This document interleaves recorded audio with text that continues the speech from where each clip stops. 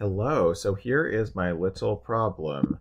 I have a bunch of tags in ConvertKit that tell me various things about subscribers.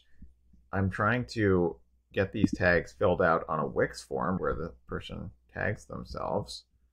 And the reason I like a Wix form rather than just embedding a ConvertKit form in my site is because I can make it responsive. I can show one line at a time.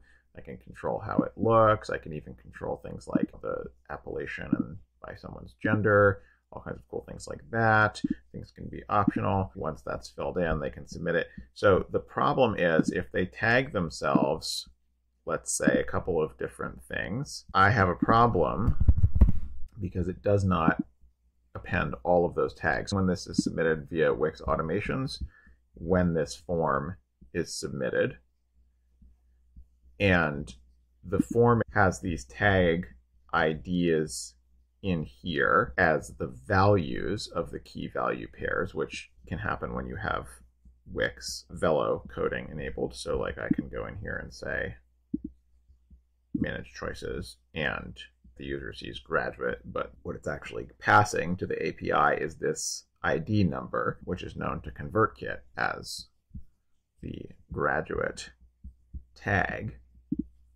which you can tell because that's the number right there in the little URL parameter when you click on that tag. So it's going to call this webhook. It's going to pass that data to ConvertKit and make a new sub. But the problem is that it will not actually append any but the first tag onto that ConvertKit sub. So here it passed an array of tags, and I've tried separating them in different ways. Like here I was trying to separate them with a space or a tab.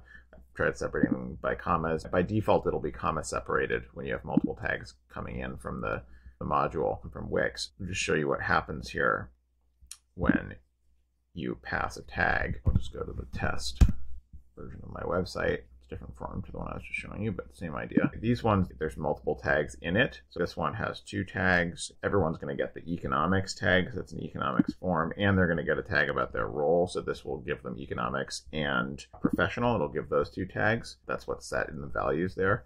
So if I send that, it's only going to append the economics tag, not the professional tag. Watch. So the webhook gets that record. And here's what the webhook gets. It gets tags. Actually put a text in there to see what happens if there's a non-number, and it doesn't make a difference if there's a non-ID number field in there or not. So those are the tags that were passed. You can see they were passed in here, comma separated list.